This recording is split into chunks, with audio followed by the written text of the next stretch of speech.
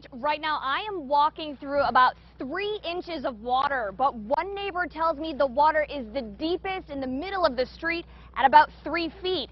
3 feet of water that made its way into his home. Well, you're sitting back waiting for the water to get out. There's not a whole lot you can do. How much got in your house? For Chuck Fawcett, who lives here, the answer is about 3.5 to 4 feet. All the kitchen cabinets, all the vanities, all the flooring, you know, our heating areas, all our appliances inside are wet. When he heard lots of rain was on the way, We got U-Hauls out here and loaded up 2 of them and got most of our furniture out of the first floor. the rest they moved upstairs. But what didn't make the move got wet. Oh my gosh, you know, I'm probably looking at somewhere between $60,000 to $70,000 worth of damage. You know, my pool's underwater. I got 3.5, 4 foot of water in the house. And until the water recedes, We have a back staircase that we can, get in and out of. I got a canoe, and we use my waders to get in and out till the water recedes.